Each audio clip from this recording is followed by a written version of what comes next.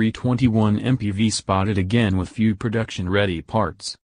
We had told you that Mahindra is working on an all-new MPV, codenamed U321, which will rival the likes of Toyota Innova Crysta. A test mule of the upcoming MPV was recently spotted testing in India again, and this time around the U321 was seen with few production parts like LED daytime running lights, taillamps and front and rear bumpers.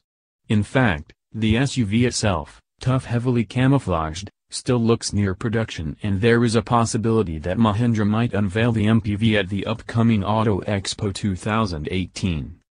Visually, it's clear that the new Mahindra MPV will be massive in size, as large as the current-gen Toyota Innova Crysta, judging by one of the previous spy shots where a test mule of the MPV was spotted alongside an Innova. In terms of styling, the MPV will come with all the signature attribute of a Mahindra SUV, like the chrome-toothed grille, large double-barreled projector headlamps, which also expect to come with a set of LED DRLs and beefy front bumper with a larger center airdam.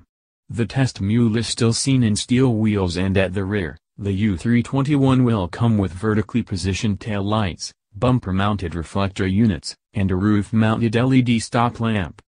Mahindra U321 will be a 7- or 8-seater model. As for the interior, there is still a lot to be known about the MPV's cabin, but in one of the previously seen spy images, we did get a decent look at the new dashboard.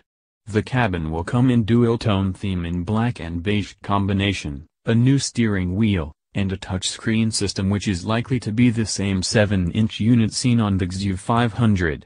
The lower variants will come with light-colored fabric upholstery and most likely in a 7- or 8-seater layout, while the higher variant will get leather interiors, automatic climate control, rear parking camera, keyless entry and more.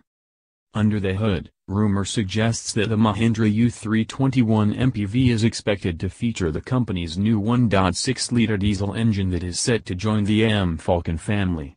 Although, we expect the carmaker to offer the new engine in the lower variants, while the higher models might come with the tried and tested 2.2-liter M-Hawk engine. That being said, Mahindra is also working on a new 1.5-liter petrol engine for the XUV500, and we might get to see the new powertrain in the upcoming MPV as well. Image Source, IAB.